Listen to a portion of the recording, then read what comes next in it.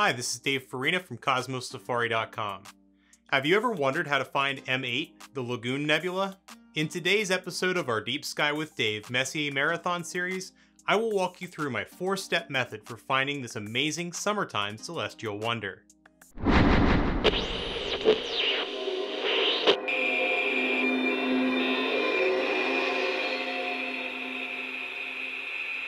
This video is brought to you in part by OPT Telescopes, a world leader in telescopes and accessories. Click my affiliate link in the description below to help support Cosmos Safari's mission to bring the universe closer than you think.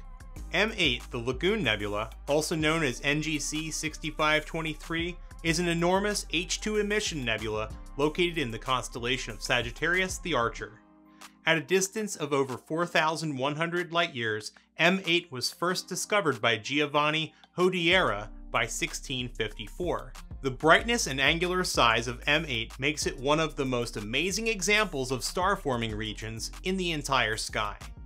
At an apparent angular size of 90 arc-minutes by 40 arc-minutes, or about 1.5 degrees by 0.67 degrees, M8, the Lagoon Nebula, is extremely large in the sky.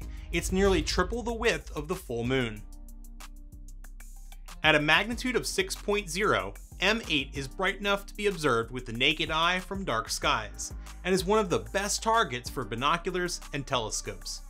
Due to the high sensitivity of cameras compared to the human eye, astrophotography can be conducted on this object even from light-polluted areas, especially when combined with light pollution or narrowband filters.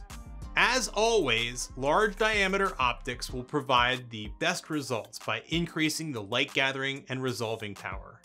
With this object, however, it's important to make sure that you keep the focal length of your optics low enough to see the entire object within your field of view.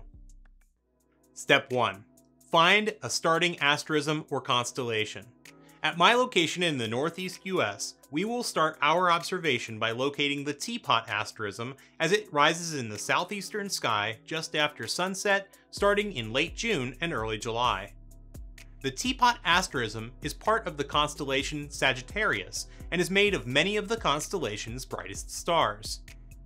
Throughout the summer, the Teapot will move westward as time progresses towards fall. However, due to the shortening of days and nighttime coming earlier each month, the Teapot remains in the evening sky throughout the summer and into the fall, and sets just after sunset in the southwestern sky by early to mid-November. Step 2. Find the object using star hopping. We're going to use the stars of the Teapot to help us find M8, the Lagoon Nebula. Starting at the Teapot, we first need to identify some of the major component stars of this important asterism. The Teapot itself is made up of 4 stars oriented in a trapezoidal shape. These stars are Phi Sagittarii, Caus Meridionalis, Caus Australialis, and Ocella. The Teapot's handle creates a second trapezoid on the eastern side of the main pot and is composed of 2 more stars, Tau Sagittarii and Nunci. On the western side of the pot, the star Alnazzle creates a right triangle with Caus Meridionalis and Caus Australialis. The Teapot's lid is created with the addition of the final star, Caus Borealis, creating a triangle with Phi Sagittarii and Caus Meridionalis. In order to find M8, the Lagoon Nebula, draw an imaginary line between the star Nunci in the Teapot's handle and Caus Borealis, the top star of the Teapot's lid. You can use your hand as a basic measurement tool. The distance between these 2 stars should be slightly more than the width of 3 fingers held at arm's length. When using hand measurement, simply do a visual approximation between Nunci and Caus Borealis. Continue the line past Caus Borealis by an equal distance, and move on to step 3.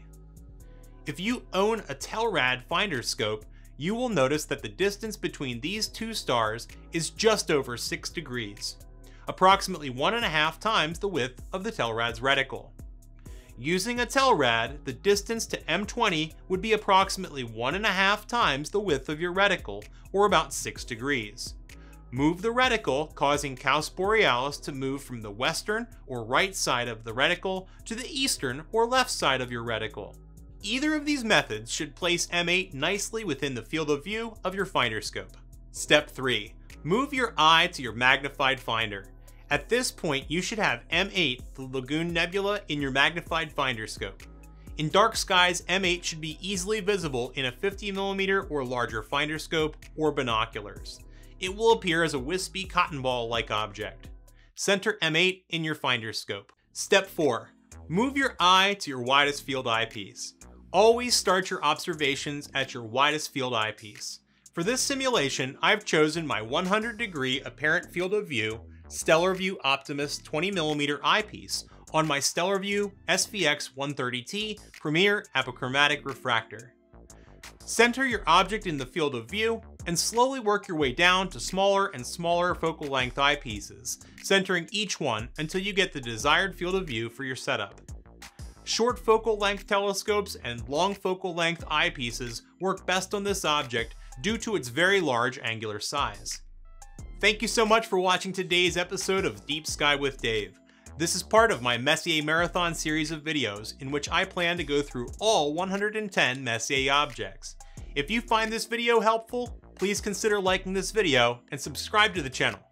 And click the notification bell if you want to find out each time I upload a new video.